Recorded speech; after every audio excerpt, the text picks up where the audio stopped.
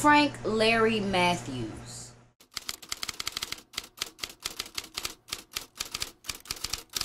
What's up, everybody? It's your girl B Octavia, and I am back with another video. Now, before I get into the video, let me introduce myself if you do not know me. My name is B Octavia. I am from Washington, D.C., and I am an entrepreneur, getting my entrepreneurship on with my cosmetic and skincare business called Crush on You Beauty. And also, I have a clothing line that is my baby called Be The Brand.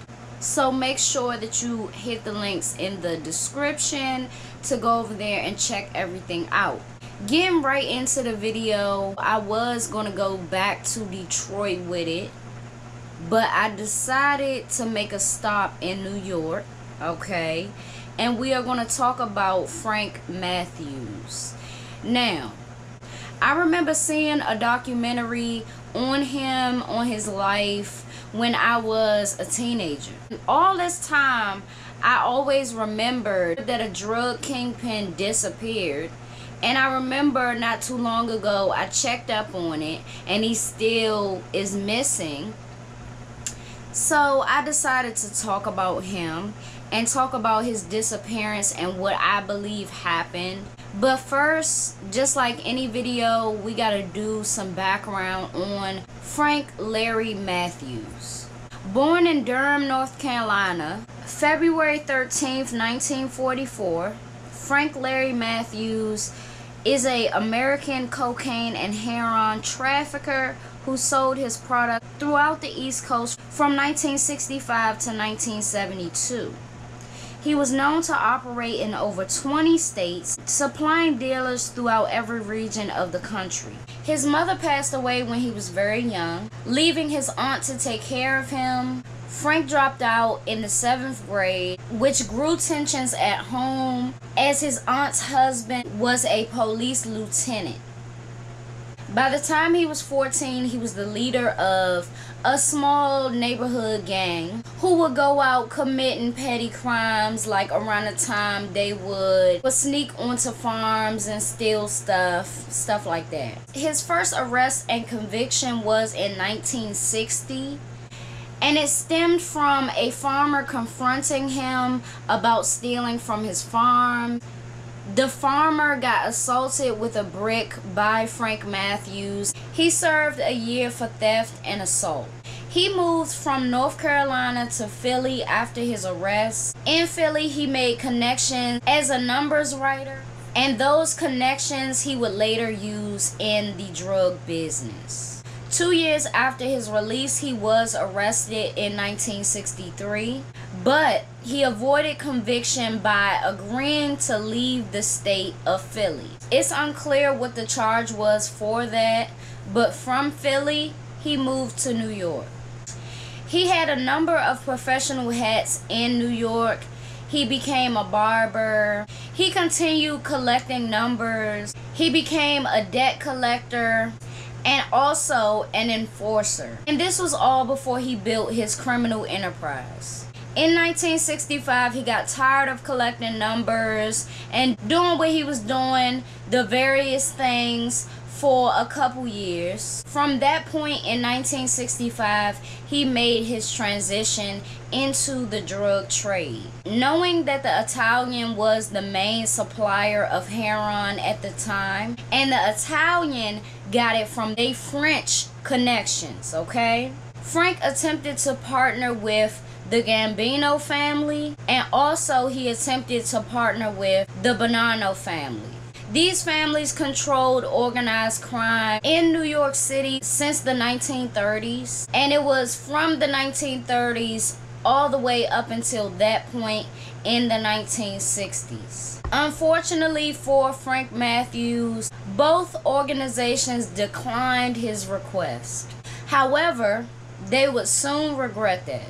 Even though Frank was done with the numbers game, he never cut off his connections that he made during that time.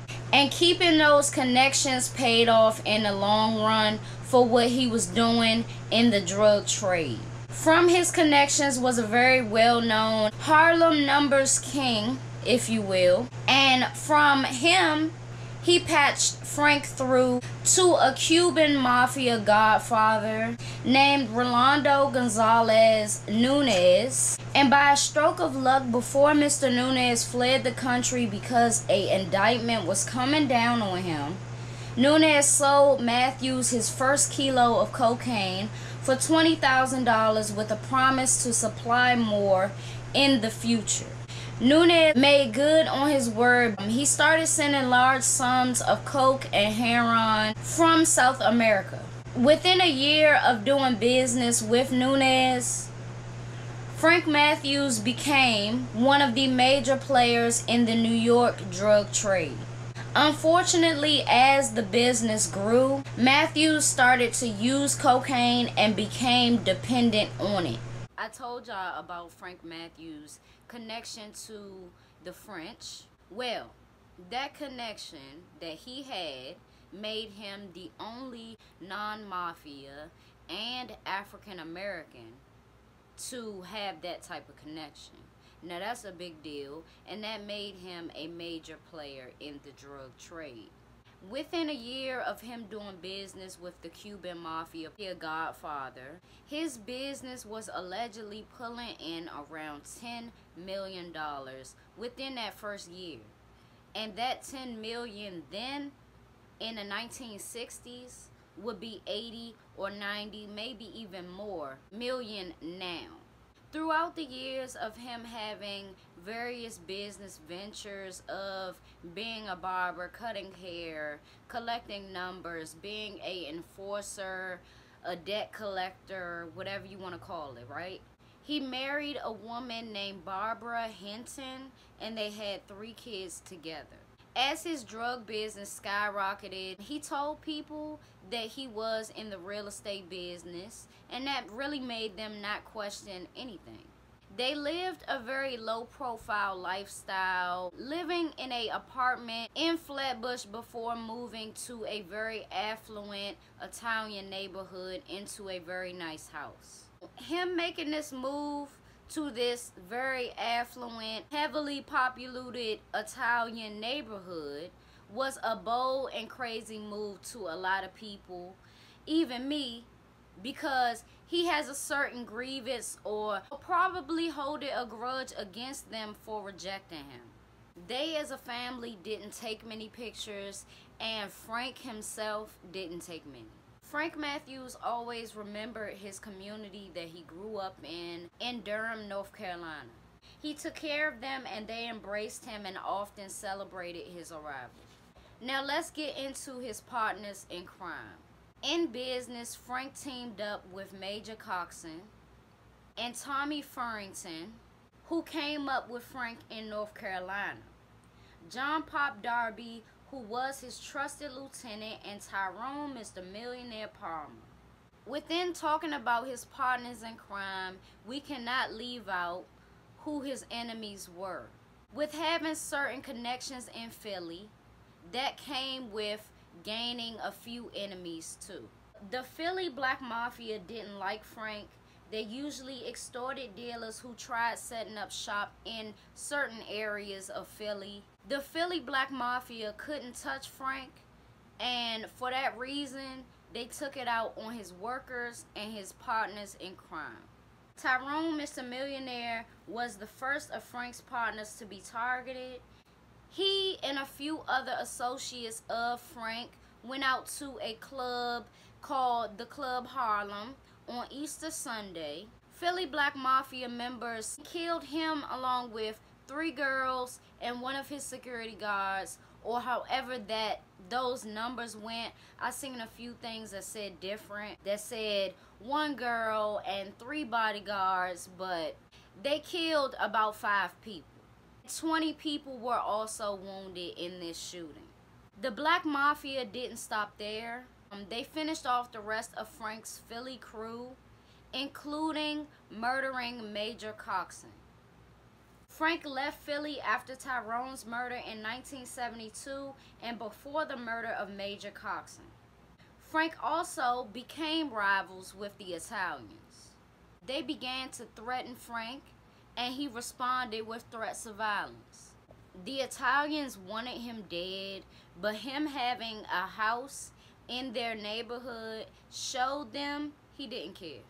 After his exit from Philly, he went back to New York. He frequented various places like Las Vegas. The DEA began tracking Frank and his associates in New York and followed them throughout their various trips, taking notes of where they went, how many times they went a week or a month, and how he would spend his day. During the first week of January 1973, Frank Matthews arrived one morning and was indicted that day by local Vegas DEA agents. His bail was $5 million, the highest bail ever at that time. During his interview with the DEA people, Frank allegedly only spoke about the Italians because he wanted them to focus on something else and somebody else. The CIA actually helped Frank out by telling the DEA that they could not mention, include, reference the French connection at all. This hurt the prosecution and the case that they were trying to build at the time. The French connection was a huge part of it. So this is the start of the end. While in the county jail in Vegas, Frank told his associates that he got locked up with that once he post bail, he was leaving for good. Shortly after saying this, he was extradited back to New York City. Mr. Matthews' bail was $325,000. And this money was raised and posted by his fellow family and friends in Durham, North Carolina.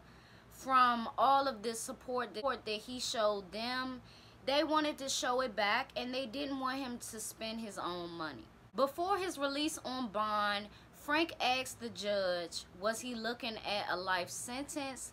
And the judge responded, yes. This was information that the DEA did not want Frank to know. Frank Matthews was 29 years old when he was last seen.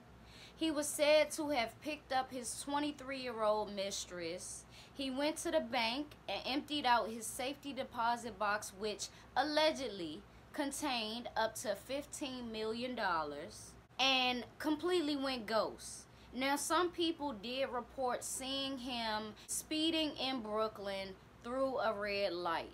This sighting was backed up by a police officer who gave chase to Frank after he saw him speeding. But shortly after the chase began, the police lost sight of Frank's car. And that was the last time that he was seen. Now, in the next part, we will get into his disappearance. We will talk about the different theories and what seems to be more likely to have happened. But this can go a number of ways. But where I will leave part one is I want to say what I took away from Frank Matthews as a street legend, as a man. I think that anybody who wants to find inspiration in this, you got to find it in the right way.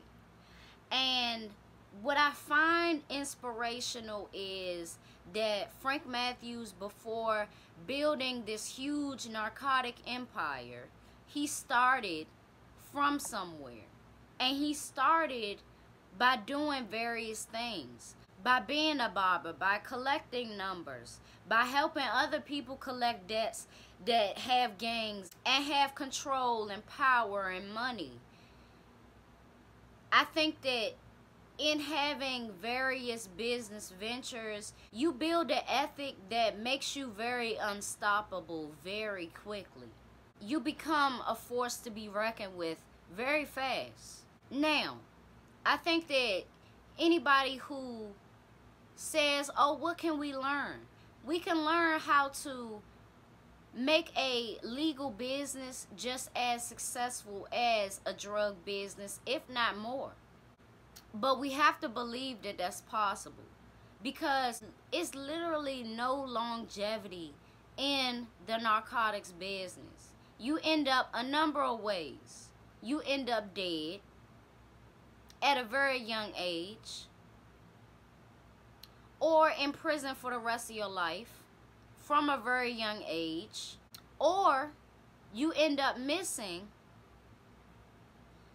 And maybe it was on your terms, but what if you went missing on your own terms and then met your demise and nobody knew about it?